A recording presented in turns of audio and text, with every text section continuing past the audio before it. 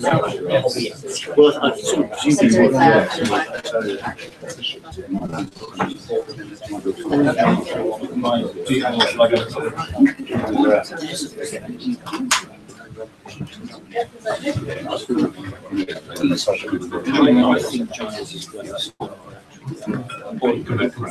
Yeah, thank you.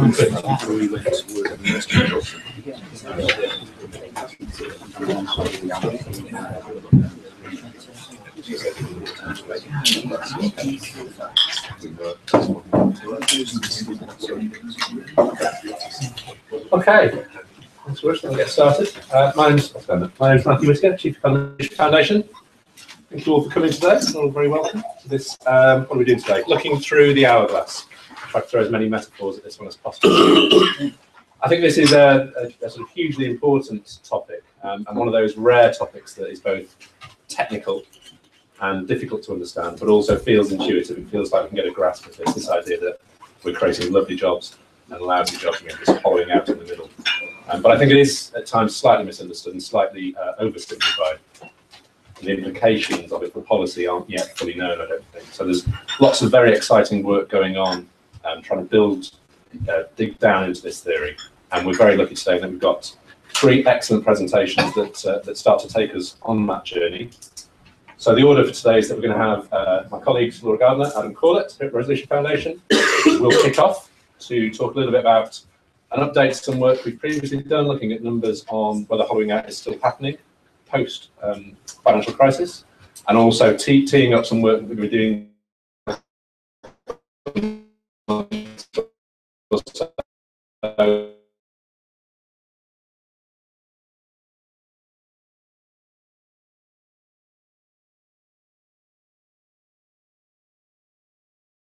the University of Essex, the Institute for New Economic Thinking at the University of Oxford,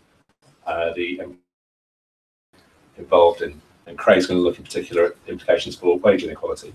But without further ado, we should spend about 40 minutes or so on the talks, and then we'll jump into Q&A.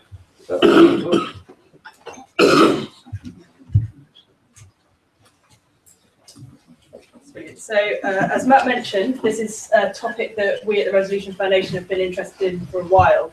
And one of the reasons for that is that it's one of those rare concepts that's made the jump from academia into having some real traction and currency in economic policy thinking. We've looked at this in the past, and Adam and I have returned to it in the last couple of months. So what we're going to talk through today is an up-to-date look at what we mean when we say polarisation, what we're talking about, and what that's looked like in the UK up to 2014. We're also going to touch on the significance of these trends. So what's the point of us all talking about this? Why does polarisation matter? And we're going to talk a little bit about the drivers of polarisation. And these last 2 topics are things that I think Andrea and Craig's presentations are going to expand on. So hopefully what the main purpose of Adam and I speaking today is to provide some context for our discussion. So we'll whiz through some of what we found recently. Neither of us is going to spend a great deal of time talking about methods or assumptions or sources, but we are going to publish a fuller slide pack on our website after this event for those of you that are interested in those sorts of things. So to jump straight into what we mean when we talk about hollowing out. Well, in general terms, we're talking about the relative decline in developed economies of mid-skilled jobs compared to growth in high and low-skilled jobs. So the chart up here covers the UK for roughly the last 2 decades, 1993 to 2014. And it uses wages as a proxy for skill level.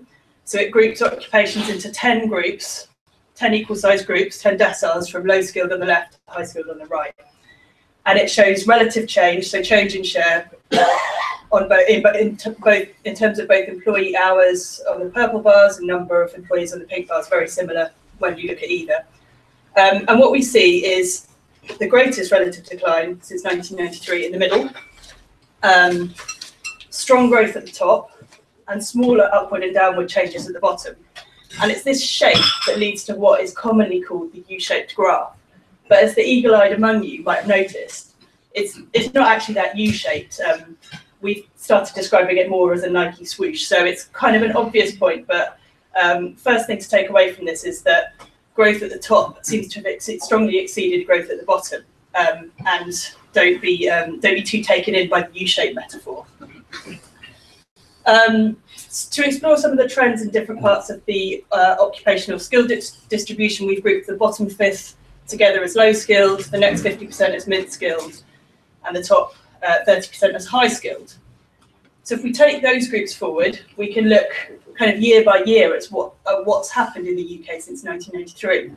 I think the key thing to take away from this graph is we've got a consistent upward pattern in high skilled occupations, the blue line, relatively steady downward trend in mid skilled occupations, but our low skilled occupations, the red line in the middle, are a bit more meandering. So in the mid 90s, we had low skilled occupations increasing in our definition, a similar pace to high skilled occupations. And if you think back to the previous chart, that would give us less of a Nike swoosh and more of a U shape. And that's the period that a lot of initial polarization academic research looked at, which is meaning it's no surprise we kind of got this U-shaped metaphor. But then since then, we've seen low skilled occupations fall to the mid 2000s and then be broadly flat.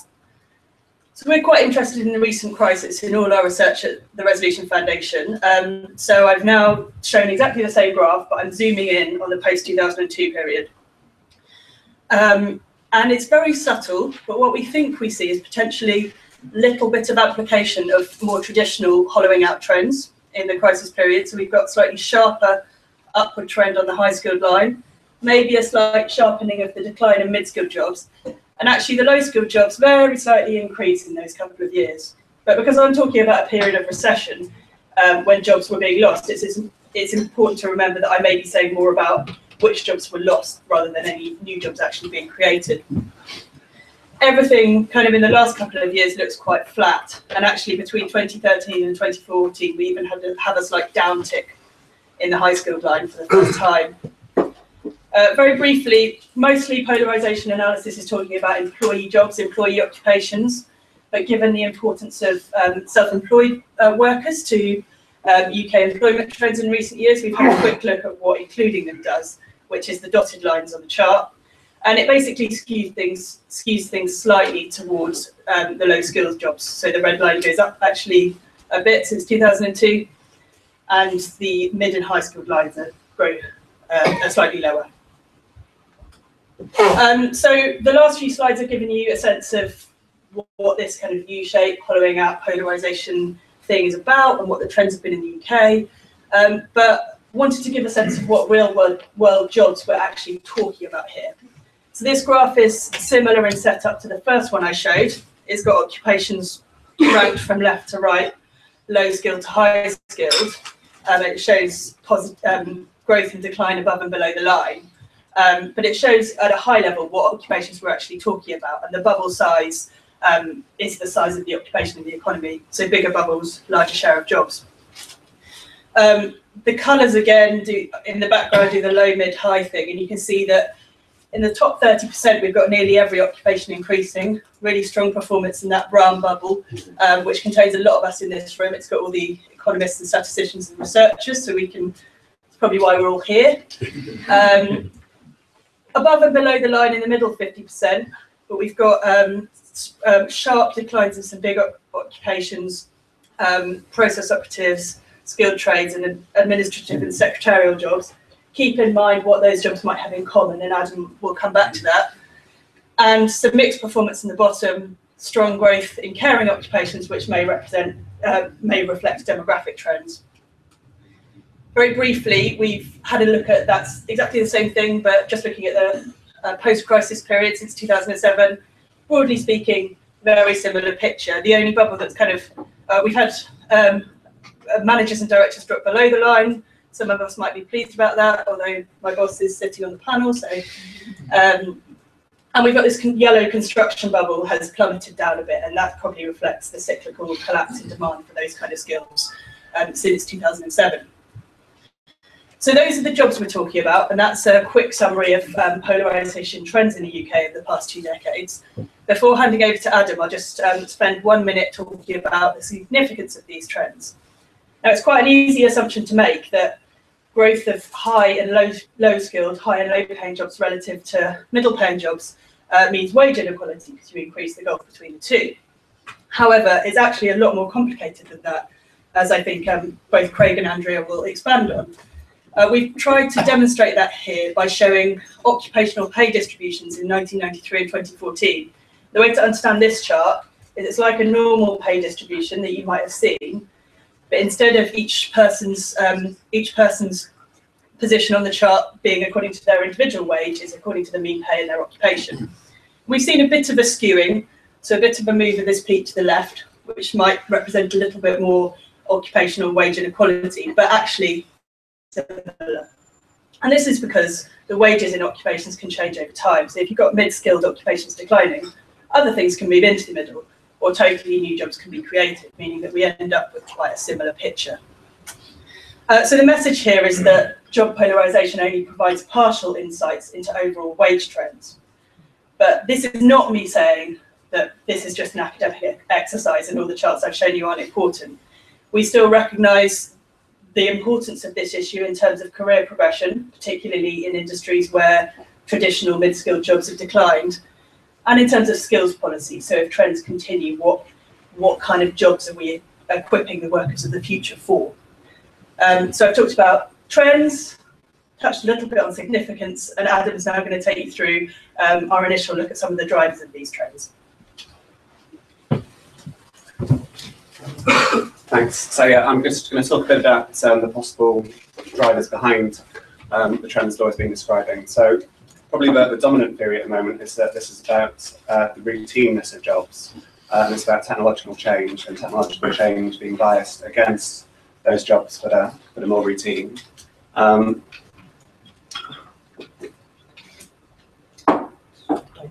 Sorry. Right. So we've done some research replicating work by Alan Manning and others, which gives different occupations routineness scores, so how routine they are, how vulnerable they seem to be to automation, and also the potential for offshoring of these jobs.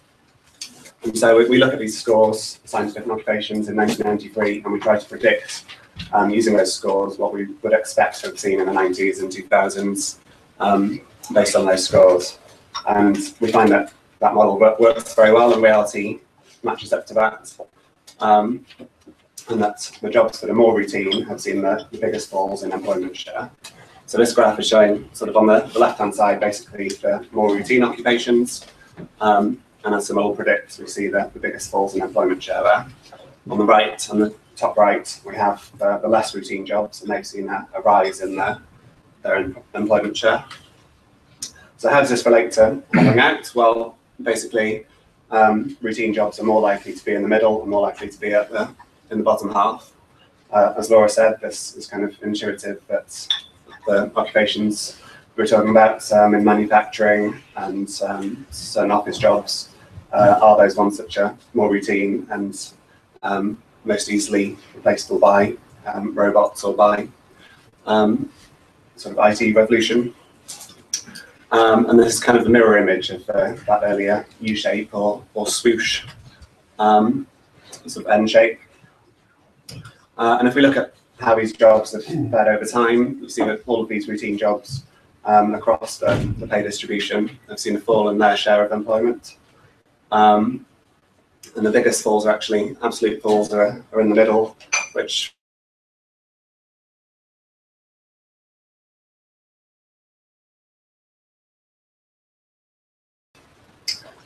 jobs more concentrated at the bottom and in the middle.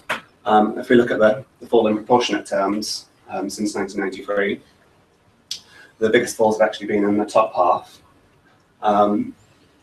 This is sort of tentative research, but there's an idea that this makes sense because you might have lots of low-paying routine jobs, but it might make less economic sense to replace those. And it's those high-paying routine jobs that are most at risk of automation. But again, it's very early days of that theory.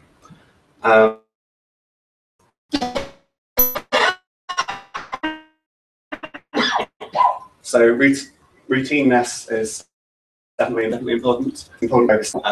Firstly, just to stress again, we're not talking about fall in overall employment. This is about the composition of employment and differing effects on different occupations.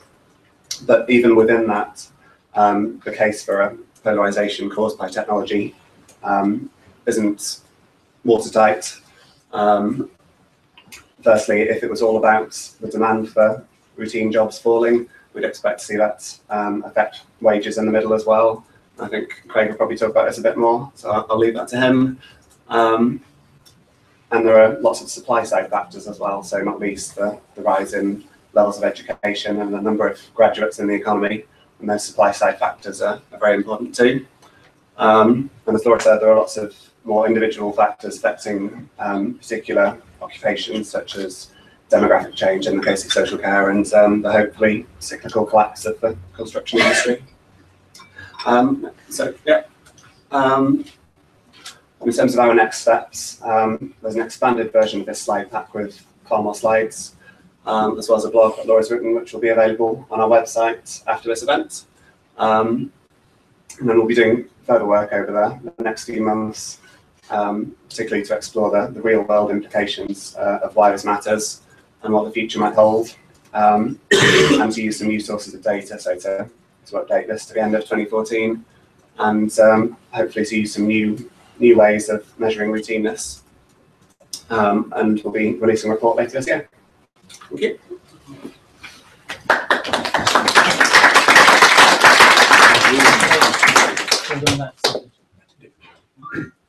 Just before we pass over to Andrew, I'll just say I can see at least 5 seats at the front, so those who are standing at the back, if you do want to rest your piece, do come forward. Now's a good time to do it. You can hand over.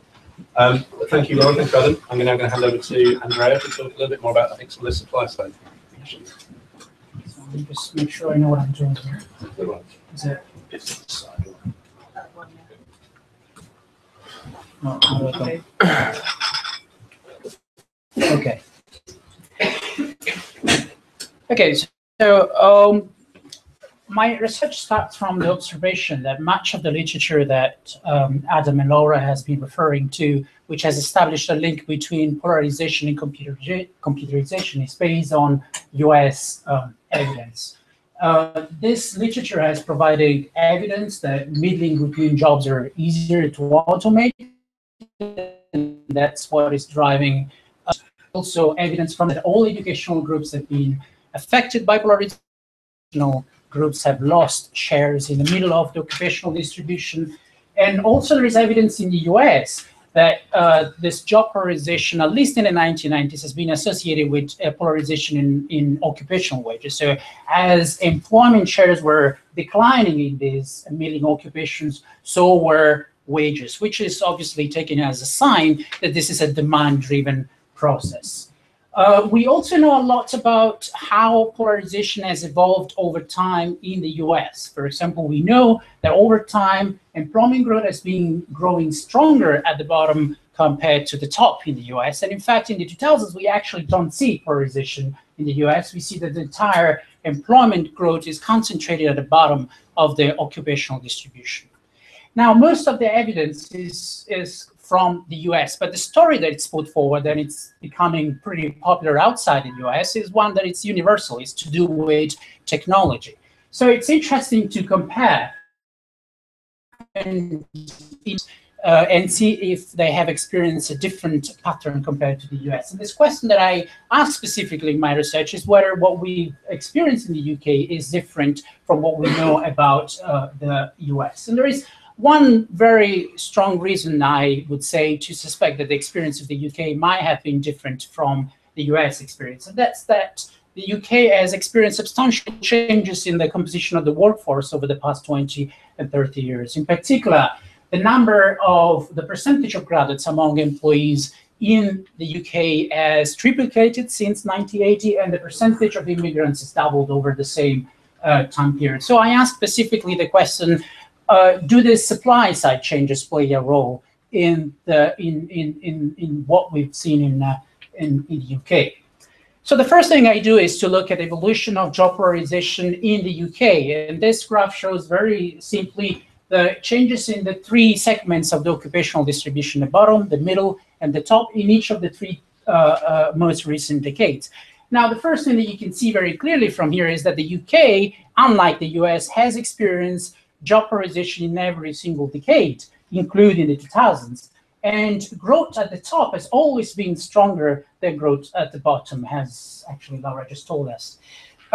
Overall, this leads to the finding that over the entire period that I considered between 1979 and 2012, top occupations actually gained 16 of the 19 percentage points in employment share that were lost by the middle occupation. So there has been polarization, but this has been very much a shift from the middle to the top and to a much smaller extent towards the bottom. So the next question I ask is, so how much of this can be accounted for by changes in the composition of the workforce? And to do that, I try and isolate the contribution to changes in employment shares in each segment of the occupational distribution made by the two major educational groups, graduates and non-graduates. Now, if you focus on the gray bins first, those ones are just the decomposition of the overall changes in each segment of the occupational distribution made by the two educational groups. So, for example, if you look at the middle, you can see that the entire decline in the middle is accounted for by non-graduates. It's a minus 28 percentage point contribution, that it's only partially offset by a positive contributions by graduate that leads to the 19 percentage point result that I mentioned in the previous slide. So the entire decline in middle occupations is explained by a decline in non-graduate. The entire increase is explained by graduates, is accounted for by graduates. So the next step is to ask the question, so how much of this is just a reflection of the fact that the relative size of the two educational groups is changing over time? We have more graduates. And how much of this is the consequence of the fact that the distribution of employment within these educational groups might be shifting? So, for example, graduates might be becoming more concentrated in certain occupations or others. And this is what the blue and the red bins attempt to do here. So the blue bins represent the contribution of each educational group coming from the change in the relative size. So the fact that we have more graduates and relatively more graduates and fewer non-graduates. And the red bins highlight the contributions coming from the reallocation of graduates and non-graduates across occupations. So the fact that people with the same level of education as the past are now doing different jobs compared to what we saw in the past. Now, the main message that I want to take from this chart is that if you look at the middle for non-graduates, compositional changes are important. In fact, half of the decrease in non-graduate employment in the middle is explained by compositional changes. And when you look at the top, the entire increase in employment is actually explained by compositional changes. Changes within educational groups are important for non-graduates. As you can see, there is a strong reallocation of non-graduates from the middle of the occupational distribution towards the bottom. And in fact, it is exactly this movement from the middle to this movement of non-graduates from the middle to the bottom, which has been fueling the growth of bottom occupations in over the past 30 years. Now, because this movement, this reallocation of non-graduates towards the bottom almost entirely offsets the contribution from the relative decline in the number of non-graduates, there's this result that you can see that actually the net growth at the bottom is actually accounted for by graduates. But it's important to take the message from this table that although that is true, the net growth at the bottom is accounted by graduates, what is the major change that we see at the bottom is really the reallocation of non-graduates from the middle to the top. So from the middle to the bottom. So what is happening is there are fewer non-graduates relative to graduates, and they're becoming much more concentrated at the bottom of the occupational distribution. So this is what happens over the long period. But actually, when you look at the most recent decade, the 2000s, things look slightly different because graduates and immigrants become more important, especially at the bottom. Now, what happens is that at the bottom, we continue to see growth in the number of graduates. So the number, and obviously, a decline in the relative number of non-graduates. So the educational upgrading continues. But what happens is the reallocation of non-graduates from the middle to the bottom, which was the main force in the previous decades, actually slows down. And what happens is that the graduates starts moving towards the bottom of the occupational distribution. So there is a reallocation of graduates towards the bottom of the occupational distribution. At the same time, the number of immigrants, as we know, in the 2000s increases significantly, and this leads to the result that the 2000 is actually the first decade in which it is native graduates and immigrants who are the main contributors to the growth of bottom occupations, as opposed to native non-graduates. And also, another consequence of these facts occurring at the same time is that for the first time in the 2000s, the overall contribution of natives to the growth of bottom occupations is actually negative. There are fewer native workers in bottom occupations than there were at the beginning of the 2000s. And this is the first time the effect of the educational upgrading is stronger than the reality from the middle to the bottom. One point I'd like to stress before I move on is that the contribution of immigrants is in no way immigrants make very similar contributions across the occupational distributions, and their contribution at the top is particularly significant. Graduate immigrants account for 35% of the growth at the top in the 2000s. This is up from 16% in the previous decade. Now, when I look at occupational wages in the UK, I see no sign of wage polarization in the UK in any of the decades that I consider. So there is no evidence of declining wages in middle occupations in any of the 3 decades that I consider. What is very interesting, though, is that I find, and this is something obviously hasn't been observed in the US, I find that the performance of median wages in top occupations has actually declined, has deteriorated over time. And it's in fact worse in the 2000s. This is for an economist, this is very much suggestive that supply is playing a very important role in the higher part of the occupational distribution. So my conclusion is that polarization in the UK is different from polarization in the US. And the findings on the importance of educational upgrading in the labor market and on the performance of occupational wages are not consistent with a simple demand-based story that emphasizes technology, and in fact actually suggests that in the UK, supply-side changes are likely to have played an important role in driving the changes in the occupational structure. And this appears to be particularly true in the 2000s, when we see that the growth at the top has continued in the UK, even as it came to a halt in the US. In fact, Canada, as some recent evidence has showed. So the impact of technology on the labor market, I would suggest, is more complex than often suggested. And the point is that technology is certainly important, but it is the interaction of technology with the skill structure of the workforce that determines the final effect, the ultimate effect on the quality and quantity of jobs. Thank you.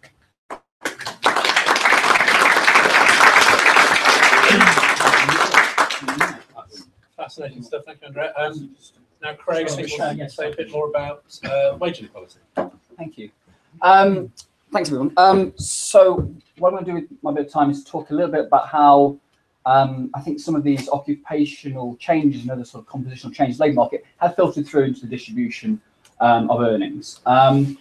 So if we thought about there being just this one change moving towards lower skilled and higher skilled jobs and away from middle skilled jobs, and everything else stayed the same, we would expect to see rising inequality. Those two things should imply each other. And if we look at actually what happens to wages in the UK since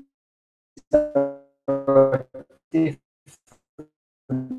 periods of time, what I have here is at different points, different periods. The blue line is the period from the mid-80s till the early 2000s, and wage inequality. It's all. The only thing I'll be talking about here is hourly wages for employees.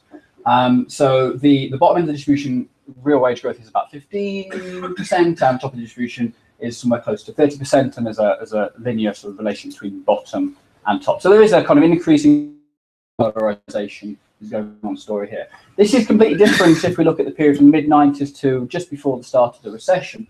The highest level of wage growth we see is right at the bottom of the distribution. and then higher levels of wage growth going down to roughly sort of, it starts to increase again a little bit. So there's falling inequality in the bottom tail and slight but not really very significant increase in wage inequality at the top tail. For everything I'm looking at, I start at the sort of 5th percentile, kind of 5% upward distribution, and finish 5% below the top. If I were to go to the extremes at the top end, there would be a continuation of the spike, but I don't include that data here for various uninteresting technical reasons. To look at this in a different way, if we thought about low wage work and higher wage work defined using some sort of cutoff point, and a typical way of doing that is to compare relative to the median pay. Low wage work, the ILO definition is someone who earns below 2/3 the median wage. In the period between 87 and 2001, that proportion increases. There are more people in low paid work, and there are also more people in high wage work. So that's inequality increasing, polarization happening at the same time, and increasing amounts of high wage and high paid and low paid work. If we look at the period from the mid-90s, however, the story is a little different. There's a decrease in the amount of people who are in officially low paid work that goes on to just the start of the recession, that slightly reverses during the recession. And there is an increase, but not a particularly important one, during the 90s and most of the 2000s in the amount of people who are in high wage work. And here I define high wage work as anyone who earns over 150% of the median, so just the reciprocal of that 2/3.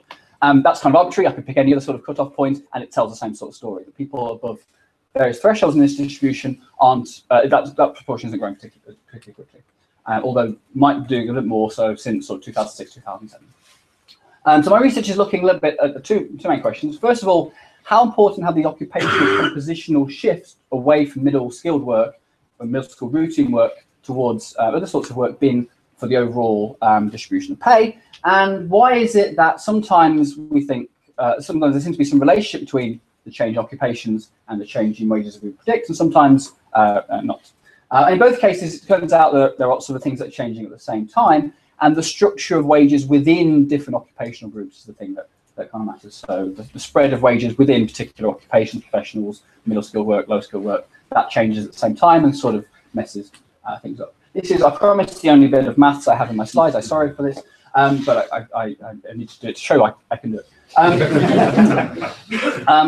If we thought about a usual sort of wage regression, which is to sort of explain wages based on something that we can observe, like education, then we would have a model that looked like wages as some function of that variable that we were using. And the little gamma term then is the coefficient on that variable, and we might think of it as the return to education, the premium associated with that particular variable. In an OLS regression, what you can do is you can then look from those sort of conditional points. It tells you kind of, this is the expected wage for graduates, non-graduates, someone with A levels versus non-levels, that sort of thing. You can then aggregate up to the overall population. So if you know how many people have degrees or not degrees or all the sort of levels of education you can have, you can make a prediction about what the overall level of wages are going to be, the average level of wages are going to be in that economy. And then you can break that down. You can break down into two main things. The first thing that can change is the distribution of the variable that we're interested in. So that there are more people with different levels of education, filters through into different levels of wages observed in the economy as a whole. And the second thing that can change is the way that education relates to wages can be different. So the return to education can get higher or lower. And that first effect I'm going to talk about is compositional effects. So this is changes in the actual structure of the labour market, holding the way that those variables affect wages. And the second thing is about the way those premium changes. I'm going to call those wage effects. This would be just for predicting the mean. What I'm interested in doing is predicting different parts of the distribution. So the median or person who's 90th percentile or 5th percentile, and looking how that changes across the entire distribution. But I'm going to use the same words, compositional effects and wage effects. The approach I'm following here is all set out in a paper by Firpo, 14, and Lemieux, and that's published in 2009, if anyone's interested in the actual methodology. I'm looking at 3 different time periods, but that's been driven by the availability of data. So the Family Expenditure Survey allows them to go from 1987 to 2001 with detailed occupational measures. The Labour Force Survey doesn't allow me to talk about wages since sort of the early 90s. So I looked from the early 90s until the start of the recession, and I used the LFS as well to look for the recession, particularly from 2006 to 2013. Everything I'm talking about is in real hourly wages, and as well as education and occupations, which is going to be the important thing to talk about polarization. I also have variables for experience,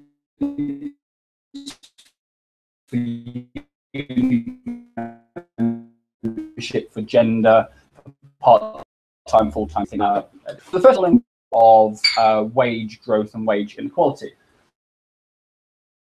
In the period 1987-2001, there's actually a really close correlation between the change in occupations and how that affects the distribution of pay. So that's in all three cases the blue line. And any line that's upward sloping means increasing inequality, so that someone further distribution has higher wage growth than someone further down it. Those two lines are really quite correlated. And I mean, some things aren't perfect, but there's a pretty good fit. So once we've taken account of the occupational changes, everything else is just sort of leveling up. So that everyone else, so if we consider, say, the person who's on the distribution, based on occupational changes, they actually increase a little bit, but that gap is very similar there compared to the person right at the top. So those two things work together quite well.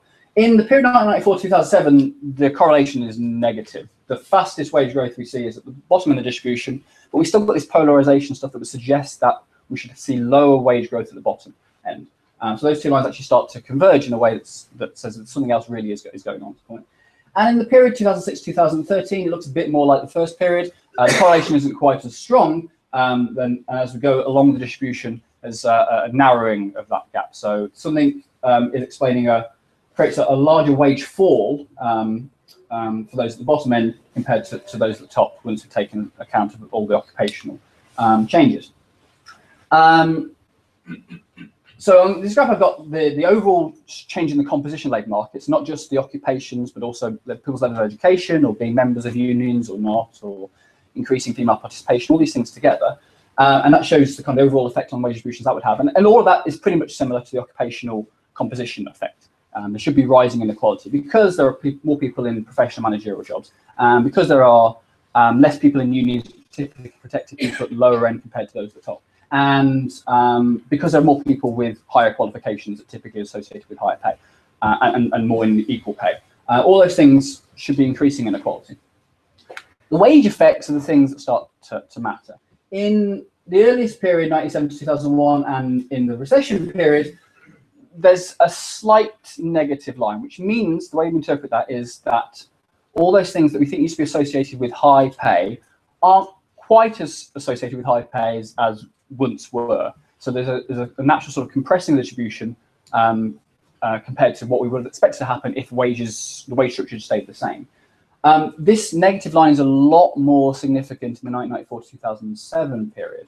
So all those compositional changes that are seen to increase inequality if we kept wages the same are being completely offset to the point that actual wage inequality doesn't change all that much.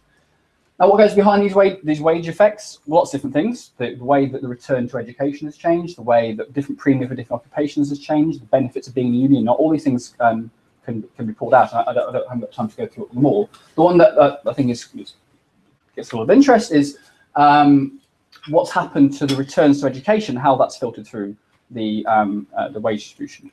So the story about sort of expanding access to more education as a tool for combating inequality is that it raises the wages of the people at the middle compared to those at the top, that there are some kind of room at the top for people to invest in their skills, become more productive, gain higher wage rewards, and elevate everyone.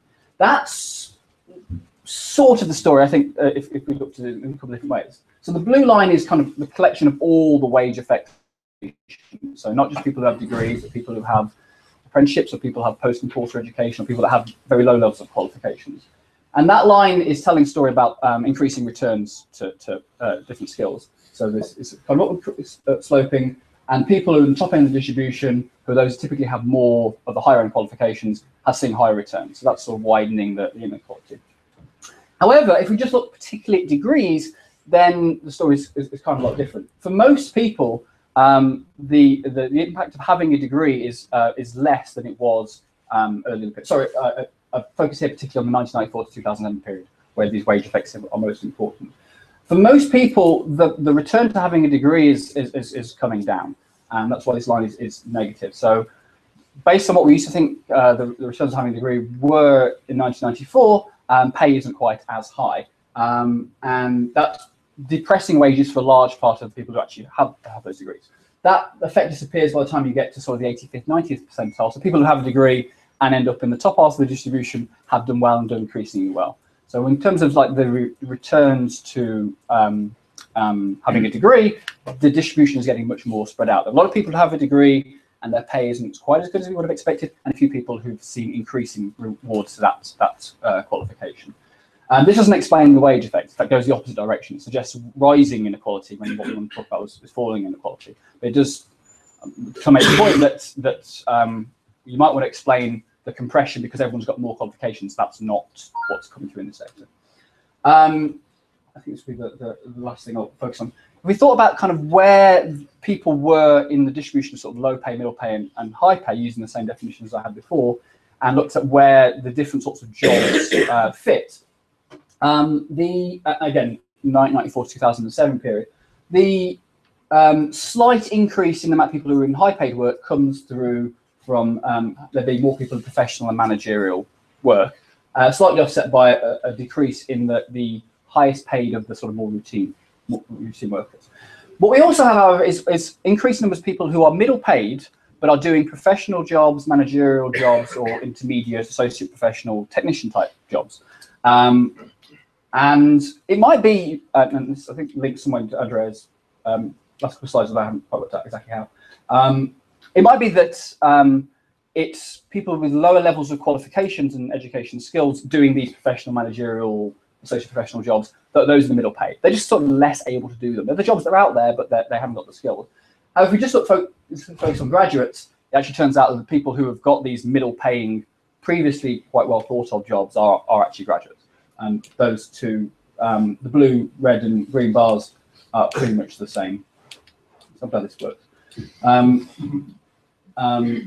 Right, so there are an increasing number of people who have lots of qualifications in jobs that sound really good, who are getting paid somewhere near the middle.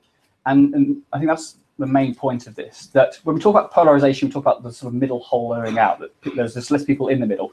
There are still people in the middle. They're just called something different. They have a different job title, and often they will invest more in their education, but they're not being necessarily rewarded in the way that the U-shaped diagrams tend to predict. I had something to say about the gender effects, but I think for time I will cut that there and go to the Q&A. So thank you.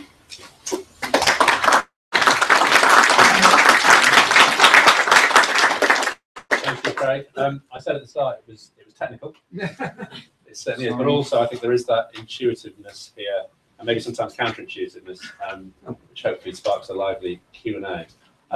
So a usual drill, hands up please for questions. We'll take a batch, and if you just say who you are, where you're from, and make sure your voice goes up at the end so it's a question rather than a speech. Okay, Martin Jewer, retired British Telecom manager. Just interested rather than anything else. Fascinated by sort of the historic context of this, where you had in the past the agricultural revolutions and the industrial revolutions. I remember distinctly my history teacher, who I really loved, talking about brigands roaming the land because there was no employment for them. So obviously quite massive social upheavals. Now we're being hit by, to me, a very heavy punch from automation, good old IT, offshoring to China, everything's made in China and India, and also immigration as well. I just wondered if the panel could comment how they see the relative change now to how it would have been in the past. Because I guess the social effects aren't hitting us hard now as maybe you would expect. Okay. Tom Schuller, I wanted to ask about the gender aspect, and I was going to ask Andrea, but Craig might want to show his last slide. On the compositional change that you showed, Andrea, how big a part of that will be played by the increasing proportion of skills and qualifications residing in women rather than men? Thank you. Jack Flantock, Social Mobility and Child Poverty Commission. Grads and non-grads were sort of bunched together as two big blocks here. But I was wondering whether you had any sense of different non-grad qualifications or different degrees or institutions that spread across those distributions you described. We'll come back to this. So take each person in turn. Don't feel the need to answer everything, but the ones that are most relevant.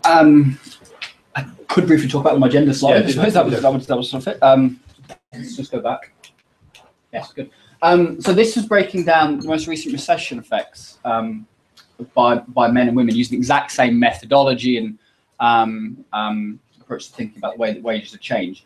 So for women, the compositional shifts are more important. There are more women who have high levels of qualifications who are going increasingly into managerial, professional, higher paying jobs.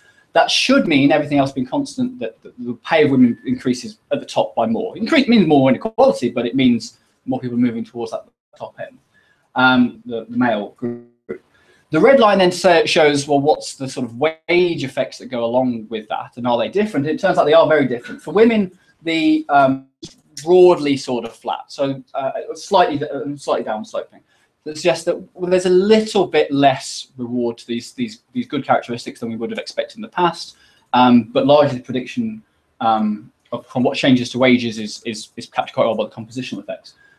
For the men, this line becomes positive and starts always sloping, the wage effects, after about the middle of the distribution, which says that even though they haven't got necessarily as many changed the things that go along with high pay all that much, those men that have those characteristics have been much more highly rewarded.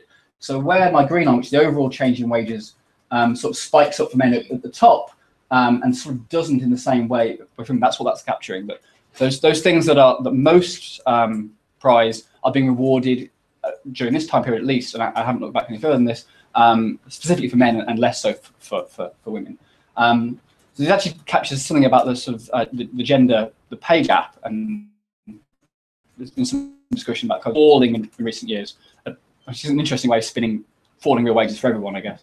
But there's a distribution aspect to it. For wage gaps fall in a very similar way. For people somewhere between the middle and just below the top, women have done relatively well because they have got more increased qualifications and more likely to be in professional managerial occupational positions.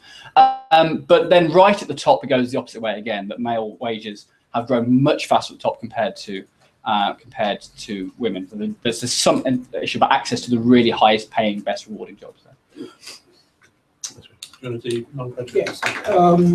So on the point about the qualifications, so the results I presented, it's just one way to present a pretty detailed analysis where I consider different occupational groups, and then I group them into these two big groups just for convenience for the presentation, because that's the major change, really, the shift from non-graduates to graduates. But I do consider different level of educations within the non-graduates, although I can't specifically look at individual institutions or detailed qualifications because the data don't allow to do that if you go back to 1979 like I do. So when I do that, I basically what I call the educational upgrade in the labor market becomes even clearer, in the sense that what you see is that, in fact, I was very surprised to find out the proportion of people with no qualifications at all that were in the labor market in the UK at the beginning of the 80s. And what happened is that has gone basically almost to zero. And this is what is driving that reallocation of non-graduates from the middle to the bottom. The people with qualifications that that would have been in the middle of the job market, of the labor market in the 80s, are now moving to the bottom because the people with no qualifications are not there anymore. That's the upgrading thing that you would see if you broke down the numbers that I presented. In terms of the gender, very quickly, I do find, in fact, of the 16 percentage point increase in top occupations, 10 are because of women.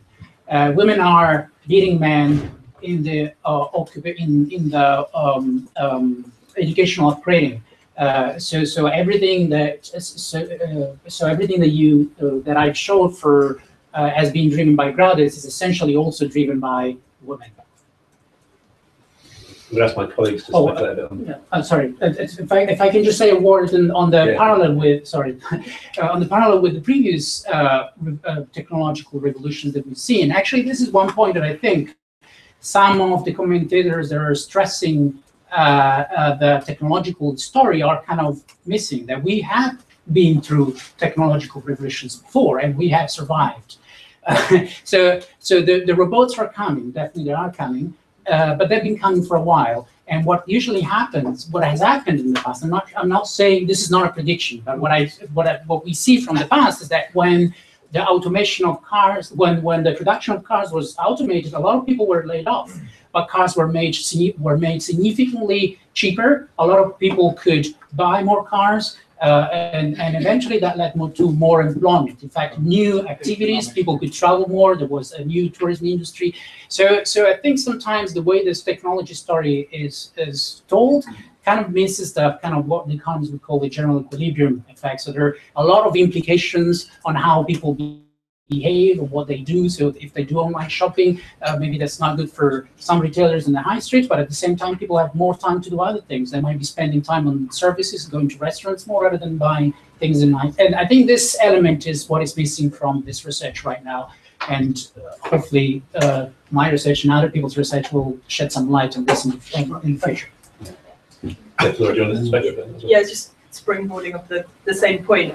My history's not as good as yours, but we were discussing some of these trends with Greg and Andrea and others a few weeks ago, and you guys and other academic colleagues highlighted some research about are people actually losing jobs, and a lot of this I think comes from the US and Germany. So it's important to stress most of our charts are looking at changing shares in a period when overall employment's been going up.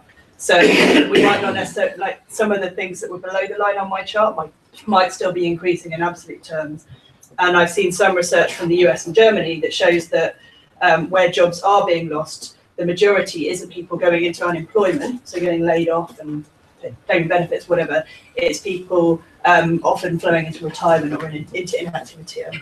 That's roughly. So we need UK, but the kind of the short-term upheaval type social effects might not be quite the same as the layoffs you were talking about in previous periods, and therefore not felt quite as hard, I suppose.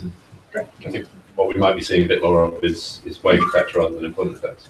Yeah, which is although the kind of conversation we've had about this not being a total explainer of wage inequality would suggest that that's another way in which some of the effects are being mitigated really in terms of inequality. Okay. Sorry, we'll take that. Casey, I am interested in, I would be interested in the graduate premium and what has happened to them.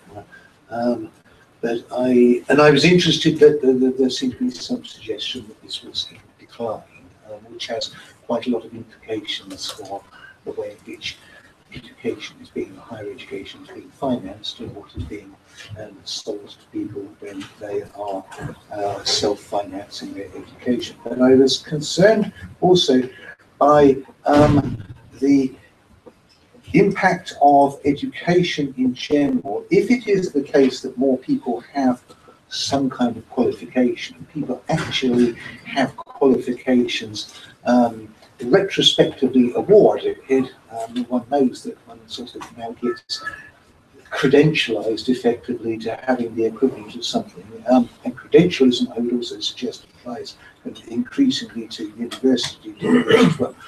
This goes alongside another thing which is moving in your definition, which is job titles. And this actually came up right at the end, but only very briefly, that, you know, actually people's job titles might change even though the job doesn't.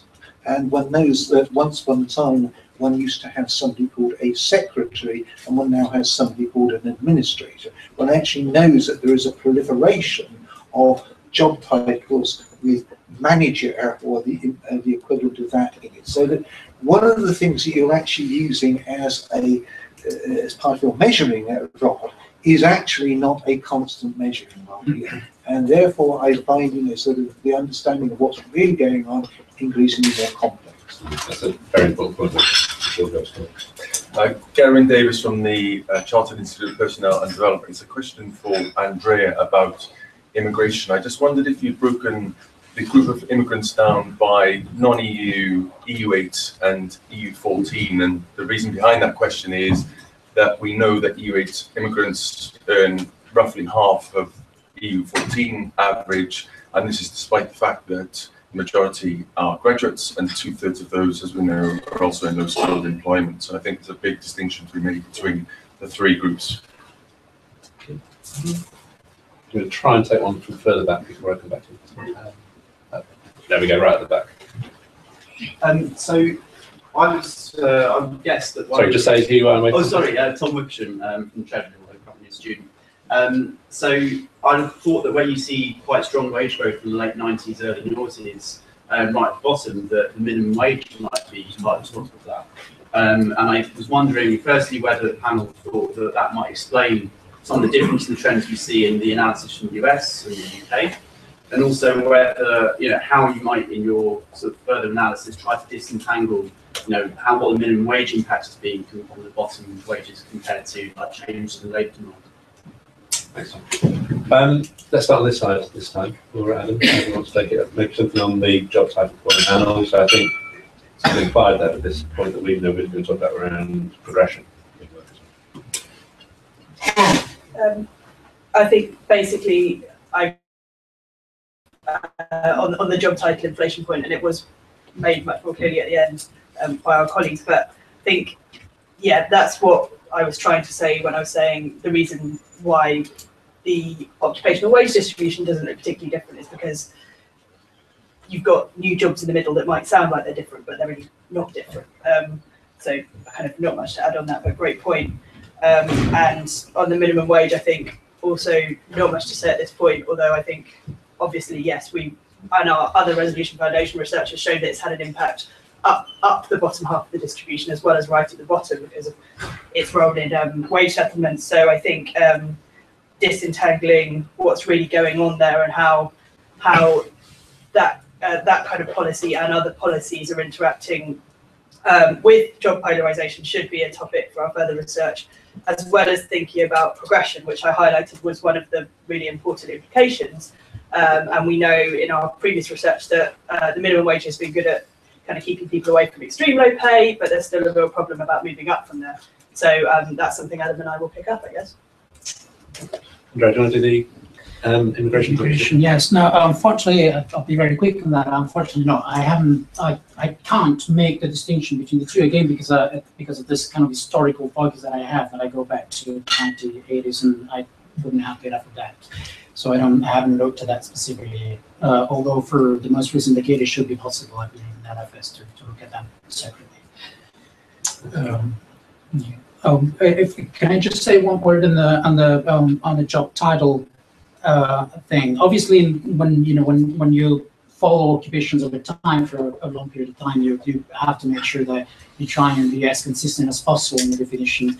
But this actually kind of leads to a substantive point that, again, I think it's one that is kind of neglected by those who push this technology story, the automation story, very strongly. The point is that it is not just the top job title that changes, but it's actually what people do in the job. So so for example, take a secretary. So let's hold that title constant over time. But if you take a secretary today, the job that he or she does is going to be is very different from the kind of job that he or she would have done 20 or 30 years ago. So the point is that technology is not just changing whether a job is done by technology versus labor, but also changes substantially the way the work is carried out within these occupations. And this actually might be the reason why we don't see the wage polarization that we would expect in occupational wages, because if there is a downward pressure because of technologies substituting some workers in performing secretarial jobs, but then technology is actually making the remaining workers more productive, this would push their wages up. What is going on here? So again, my point is much more complex than sometimes is told. Sorry. Does that also apply to qualifications? That's the other point. Yes. I mean, and I know because I've used some of this data, how you have qualification equivalents actually written into those data sets. Mm-hmm. So they're not real qualifications at all. They are credentialized sort of things.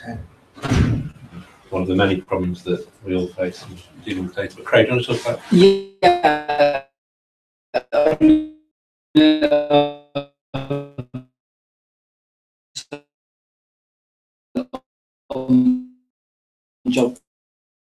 titles when artifact that we try to do as much as we can to keep possible, but there's some movement over time. I suspect the data I'm looking at is not too bad. Logically, I'm looking from the mid-90s, and it seems like the change in classification between the 80s and 90s is more likely to see these sorts of moves in the 90s to 2000s, but it's going to be in there. There is, however, the issue, and pointing out that there are some jobs that actually do have the same title. We are looking at the same sort of work, doing the same sort of position, same sort of firms, where the job itself is changing. And I think Phil Brown and Hugh Lauder's analysis of kind of what these high-skilled jobs are doing, splitting between what they refer to as digitally tailorized graduate level job, where skill levels are increasingly required skill levels increasingly lower, and the top end where there's a large and growing premium on skilled labour to go into particular jobs, and that I think is important. When typically think about the graduate premium as an average, and it's one data point, but this distributional issue is very, very important, and it seems to be split between these two different cases. I meant to mention the minimum wage as what that tick is. That would be my best guess as well as what that was, particularly because it's such a large tick up in the period where the minimum wage increased quite a lot in real terms, and there's a small tick up when we just allow for a couple of years of it, so up to 2000, 2001. It's introduced, and it creates some wage growth there, but it's not been allowed to. And actually, where it ticks up to is pretty close to where the minimum wage is, so that would sort of fit. The flip side of that is the 2006-2013 period, where the bottom end, the most severe wage falls the tail, and that also the value of the minimum wage. And again, the levels that they decrease to a law. Just before we go back out, can I use my position? Yeah. Does it make any difference if you switch from hourly to weekly pay? I would imagine so, but I focus entirely on hourly pay. No. Stephen, you want to come in, and then we'll do Tina. Stephen Toft, blogger. There seems to be polarisation wherever you look at the moment. There was a report out from the Commission for Education and Skills a couple of weeks ago which suggested that we have the most polarised workforce in Europe according to occupation and also according to qualification. There was even something in there I looked at it which looked like the provision of training was even polarising, with the highly skilled actually getting more training than the low skilled. Conference last week where there was a piece from a major retailer which actually found that its own workforce had polarised. They've done some research. I don't think it's in the public domain yet, so I can't say who it was. Everything is polarising except wages. So, question, will it? Are we just sort of sitting on a time bomb? Today? John Bryant, I work for my own company in the education sector. One of the stories about London education in the last decade or so is the massive improvement in terms of output of kids with qualifications. And two of the features of our speakers this morning were talking about the tripling of graduates and also the increasing number of immigrants coming in. And I'm interested to find out whether you've done any research on the differences by region in the country between perhaps the London region and the rest. Do I suspect it's more acute, the various trends that you've shown so far this morning, and where immigrants' children who are now driving up standards, it seems, in parts of the secondary education in London because of their aspirant types of ethnic minorities are now living here and working hard, getting their kids to work hard at school. What that implication will be for the London region actually, if you like, separating from the rest of the country economically. Because I think we've been booming longer than any other part of the country, and I think the gaps are going to widen, and therefore your trends are going to be more acute. Peter Spencer, University of York. We've seen a very large growth in the labour force from late retirement, and I just wondered whether that had any occupational or other compositional impact, or is it just right across the board? Good. I've got lots of hands, so I'll take one more in this batch. There's one over here. Is there? No. Okay, that's right at the back there. I'm sorry, my name is Helen Kersey. I'm from the UK Commission for Employment and Skills. I mean, the first thing I want to make is the point. I think the technological change argument is really interesting. And I just have a cautionary feeling about being very backward looking about it. Because I think there is something about the quality of what's happening now, which is very different. And I think you see it when you look at the employment shares of companies like Google, etc. It's very small compared to the turnover. So I think, you know, a bit of a danger in thinking because we've always created more jobs in the past, that's going to happen now, because we are at a different stage in our economic development, I would argue. But my question is really about, just a very open question, given what we've heard, what do the panelists feel about uptake of not, you know, young people going to university? I mean, we're looking at huge amounts of debt. We know that a number of universities are arguing for a much, much higher fee, or possibly double what we've got at the moment. So what does that mean? If they're not, if graduates aren't necessarily going to see a return in their work life, unless you're very much at the top, then what do the panelists feel about that in terms of future skills and the way in which we develop our skills in the work? Excellent question. So we've got wages not polarised yet. Will they? Should they? We've got regional differences, especially London. Anybody done anything on that? The effect of delayed retirement, and question about whether it's still worth going to university given what we know. So, I'll take first and the last one. So the polarisation everywhere apart from in the wages. I don't think it's a given that it catches up eventually. I think if you looked at Europe, you would see some countries that have very similar numbers of a proportion of workers in what we describe as lower skilled service jobs. Scandinavian countries actually have a very high number of people in these sorts of jobs, and yet they have very low numbers of people in low wage work, and don't have a huge amount don't have relatively high levels of inequality compared to the UK. So there are all sorts of other institutional factors that are going to modify that relationship, and I don't necessarily think it's there are perhaps more institutional factors in those countries that could offset that effect than we might see long term in the UK. But I don't think that's necessarily going to have to be the case. There's an element of maybe of choice, isn't that? On the last, I don't know what would happen if you asked people about their predictions about employment before some of these other revolutions, industrial revolutions, agricultural revolutions in the past. But it might be they say similar things to about this particular revolution. That we're really worried about. This is a completely new thing. We don't know what the future is going to look like, and it's sort of like I kind of don't have a view either way. It could be that this is a completely different sort of step change in technology, but it might not be. I don't think there's reason to be cautious and to be careful about it, but I think it could go either way. About university education, having a degree and getting a good high-paid job isn't the only reason to go to university. I suppose it's one point that we should probably make. So it probably matters how things are sold. If everyone was told that if you go to university, you're going to get this wage reward, it's going to be excellent, it's going to be fantastic jobs for all people, that's mis-selling, I think, based on this data, and increasingly likely to be so in the future. That doesn't necessarily mean people shouldn't go to university, because there are very good reasons to go to university that are outside of the labour market consequences of doing so. But I think it's important about how students are informed about the possible consequences in the labour market afterwards.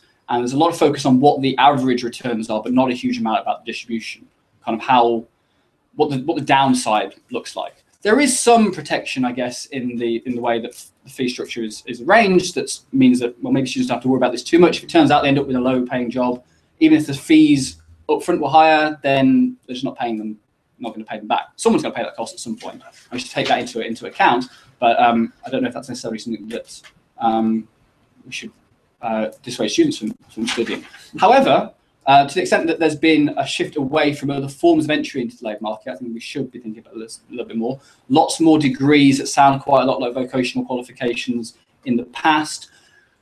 I don't know whether that's the best way to prepare some sorts of people with some sorts of skills into some forms of work. A little bit of work I've been doing recently looked at the sorts of skill demands placed on graduates going to particular occupations. I'll pick one example: managers going into construction, who are graduates compared to their non-graduate counterparts, systematically have less demanding, less discretionary work than their non-graduate counterparts, and in falling over time as more graduates goes into those jobs. Why one guess would be that there's something about learning the job through an apprenticeship route that gives you the ability to do that job, know it from the bottom out and work up.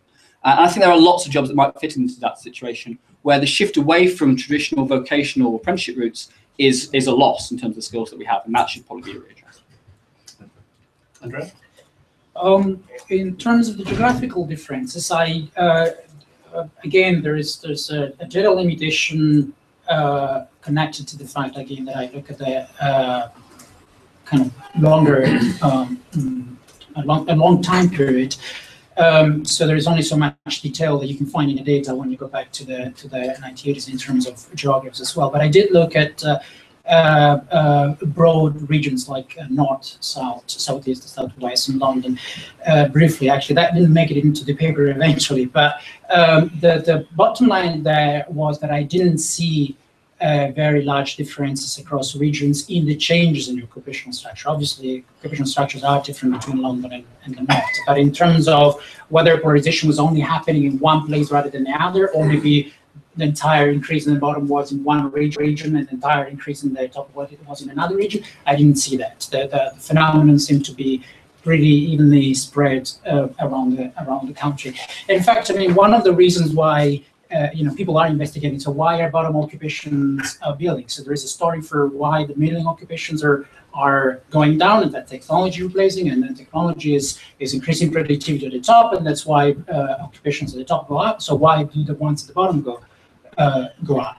And one of the reasons why people are saying that happens is that there is more demand for the services provided by people working these occupations. So in fact, these occupations need to be located in the same place where you have, so if this story is true, these occupations need to be located in the same place where you have growth at the top. So you would expect to see as well. In terms of the retirement effect, I'm afraid I can't say much on that. And for the people entering education, well, I think, well, first of all, I don't know if I'm misinterpreting your findings, but my understanding of the literature is that there isn't evidence of a declining wage premium for graduates. The average wage premium is pretty constant. What you've showed is that there is inequality. There is more inequality within graduates. So that's the first fact. So there isn't any clear evidence that the graduate premium is going down, even seen a very large expansion in the number of graduates. And also, I mean, one positive way of spinning my finding, if you like, is that actually graduates might have played a very important role in making the UK labour market perform better than the US labour market in the 2000s. One of the main difference, we see two big differences between the UK and the US labour market. The top occupations in the US did not grow in terms of employment shares in the 2000s, and they did grow in the US. And also, another thing to keep in mind is that it is true that as I documented, the graduates were increasingly moving towards the bottom. But if you go back to the slides where I show the red and blue bins, you can see that, overwhelmingly, the most important contribution of graduates to the UK labour market is the growth at the top. Most graduates are still doing jobs that are found at the top of the distribution. And as far as I understand, also the evidence is that when they do go into lower paid jobs, they're still paid more than someone who is not a graduate. I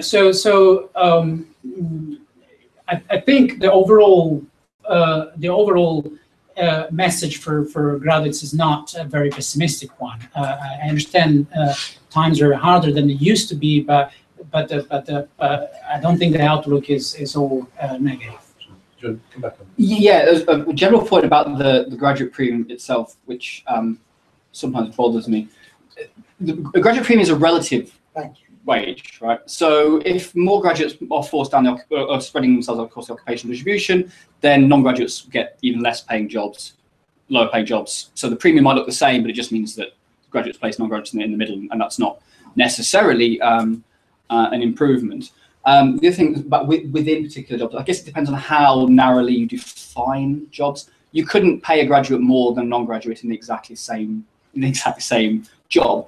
What happens is that graduates are able to compete better for the jobs that are out there that are more paying, that are higher paying. So even if you can look at quite narrow occupational groups, there's still a range of pay within there. There's lots of differences between firms and employers, and graduates are better positioned to take those high paying jobs. So what we mean by that graduate premium is not immediately obvious that that's a good measure of skill, demand, or productivity, or anything like that, where it can be just about competing for what jobs are actually available. And do you want to we've done some stuff on some cohort effects and regionalisation by age. Talk about that. Yeah, we've had a quick look at the number of routine jobs across the kind of life cycle, and we find, perhaps unsurprisingly, that it's young people who are most likely to be in routine jobs, and then that falls off quickly towards middle age, and then you do see a sort of a rise again in older workers doing more routine jobs. So really speculate that a growing number of people working beyond 60 might sort of increase that trend, but it's hard to say. Just like to go back to Helen's point about the rise of the robots.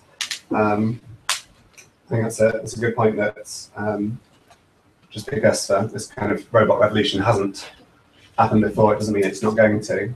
But conversely, I think it's perhaps important to distinguish that from the things we've been talking about. And so just because this rise of the robots might happen in future, that doesn't mean that that's what's been happening over the past couple of decades, when actually it's a different mix of trends. Be able to squeeze in one or two more if you've got any? In which case, no. In which case, I'll just thank everyone for coming along. Thank our speakers. I said it was going to be technical. It has been.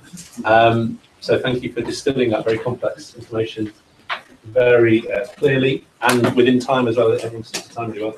And for those questions that have been asked, I think it's worth saying that we've got a book coming out on Thursday, which will attempt to answer some of those questions. It's looking at the future of wage growth in the next Parliament, written by lots of eminent economists here and in the US. And we have an event on Thursday, so if you enjoyed this, come along to that one, because it will be like this, but with booze. It's new. Thank you.